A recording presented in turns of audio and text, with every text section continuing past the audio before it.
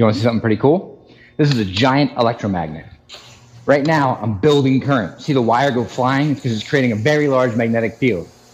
Watch what happens when I try and collapse that magnetic field rapidly. That is called back EMF, and it's pretty interesting. Much like how a heavy object resists change in motion, inductors resist change in magnetic fields.